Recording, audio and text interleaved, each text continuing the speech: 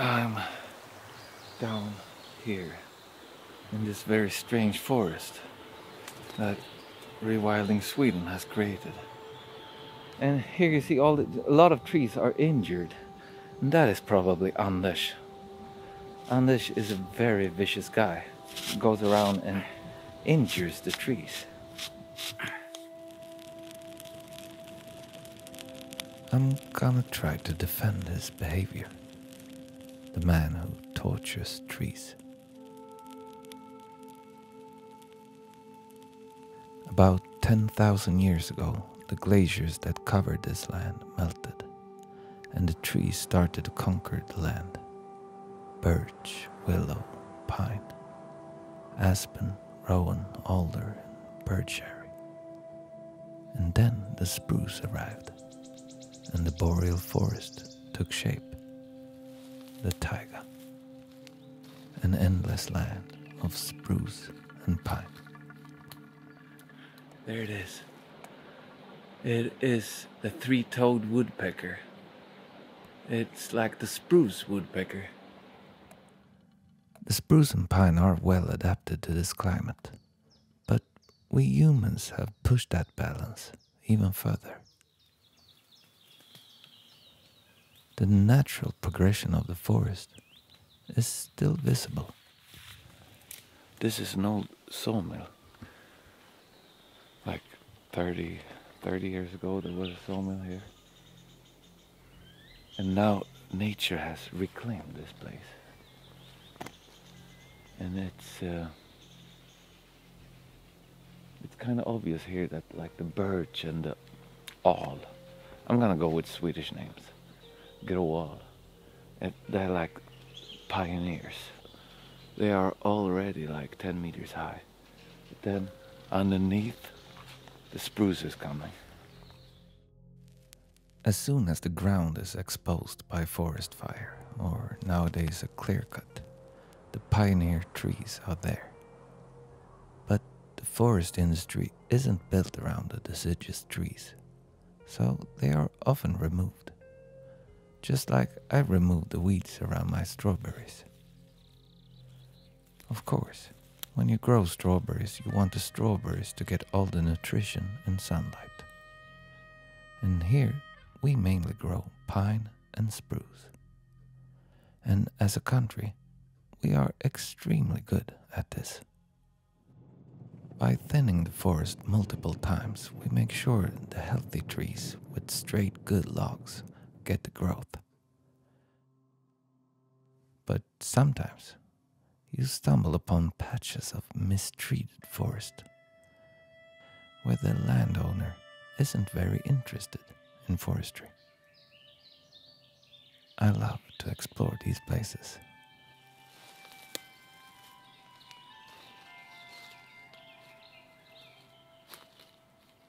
Here the forest is thinning itself. The trees that can't compete for sunlight and nutrition are weakened and die. Dead trees are everywhere. Some still standing and some on the ground. And they are all full of life. Alnus incarna. It's like so cool. This is so nice because it's like all the trees are, and then even the rowan trees. Sorbus acciparia. Like, look at this rowan tree. Look at this rowan. What is this place? This is such a what do you call it? Bonitet. Wow, look at that. In a forest like this one with high site productivity and soil water movement, a few decades is enough to create lots of dead trees and a very wild feeling. But in many other places, it can take a very long time to accumulate the variation of trees needed to support the life that could be. But there is a way to speed up the process. That brings us back to Anders. It's not the pleasure of harming trees that drives his hammer. Men allt är ju lika gammalt. Så det är ju därför vi är inne och petar och försöker hitta på grejer för att det ska gå få den äldre snabbare. Här har vi ju tagit bort nu för att vi ska få med lövträd som kommer upp emellan. Vi ska göra om det här till lövskog, men det är ju lång leveranstid innan det är fint. Det kanske tar 30 år här innan det här är bra för vitryggig hackspett. Anders and Rewilding Sweden are involved in a project where they create a deciduous forest on the bank of the Ume River. It's like reversed forestry. They keep all the deciduous trees and remove the spruce. Där börjar det närma sig ett konstverk. Ja, precis.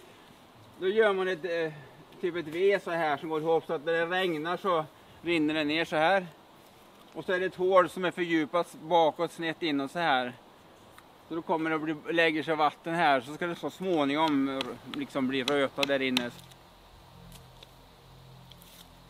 Sen i vinter så ska vi göra en liten brasa på den här sidan där det är katat. Så det blir som en liten punktbränning av trädet. The place is like a test ground and an exhibition for veteranizing techniques. And eventually, this forest will become a forestry nightmare, full of diversity and rotten trees. And the poster species for this project is a bird that crave these kinds of forests. I think I made a film last year where I said that only the pros have seen it. And you know what? I'm one of the pros now. Because last fall I followed my friend, dog, and we found it. The white-backed woodpecker was not very rare in the beginning of the last century. It feeds on larvae and insects found in dead or dying deciduous trees. But as the modern forestry developed, the population declined. And now it is a very rare bird. It should not be confused with a great spotted woodpecker. That one is very common, and it can be found in many types of forests. I'm a really bad woodpecker. It's like I don't really find any food in here. But I can tell there's a lot of insects that have made all of these holes, and fresh and old ones, and it's not hard to find a tree or two that seems suitable for the white-backed woodpecker. But a single tree is not enough. The white-backed woodpecker needs an entire forest full of such trees. Är det bara för en vitryggig hackspetten vi gör det här? Nej, det är det ju inte alls tycker jag. Ibland så blir det så mycket fokus på vitryggig hackspett för att det är Sveriges ovanligaste fågel. Men det är ju egentligen att det är den miljön som vitryggig hackspett trivs i som har försvunnit. Det är därför den nästan har försvunnit, fågeln också. Men den miljön gynnar ju en massa andra arter. Så jag skulle vilja säga att det är miljön som är viktigast och sen alla de arter som hänger ihop med den miljön. The white-backed woodpecker is sometimes referred to as an umbrella species.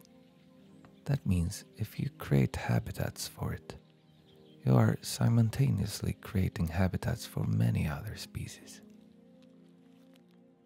But in some spots, there is still a long way to go. Här ser det inte så vackert ut. Nej, här är det svårt att se visionen av... Av lövskogen, ja. Ja, men den kommer och fort går det faktiskt. Så. Här var det blött, så det är mest gråa det här.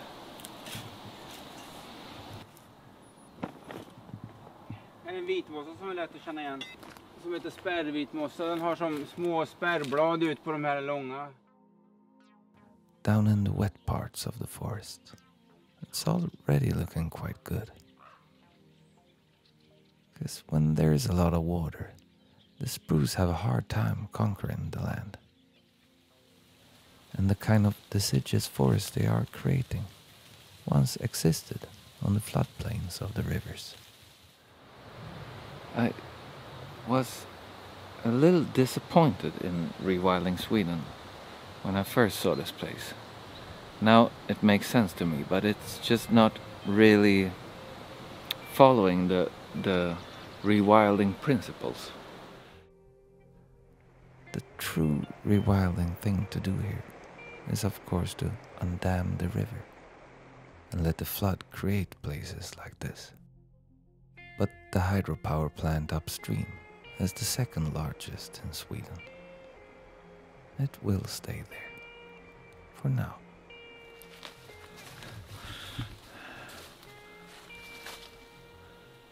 I think I heard the black woodpecker. If we would take our hands off the taiga and let the rivers and the forest fires direct this landscape, there would be a lot more deciduous trees in the forest and a lot more death and decay.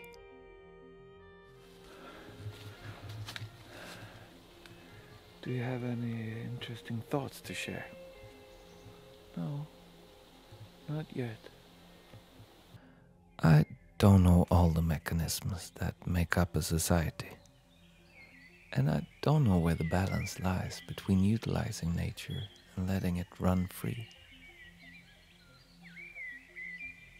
But I do think the balance is off when there's a need for a man who walks around torturing trees.